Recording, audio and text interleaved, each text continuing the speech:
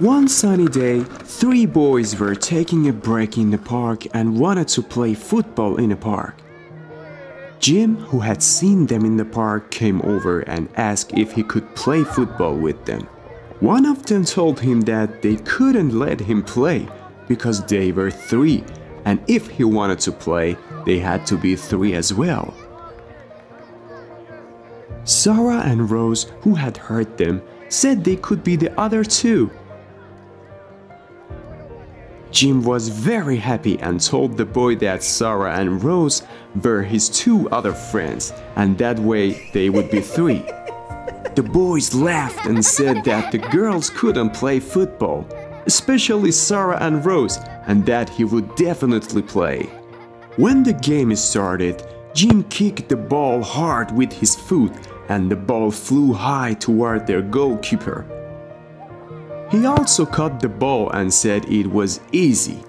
Later, the opposing team fouled Sara, and Jim kicked the ball hard towards the goalkeeper. The ball went into Jim's goal, but he said it didn't count because Sara had committed a foul. Rose also said she saw Jim foul Sara, but the boy said he didn't foul her and it was just his physical strength, and Sara fell on her own. Sara became upset and said the game had to be fair.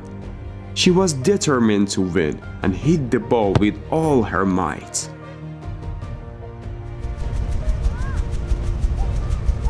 The ball went straight to the goal and scored.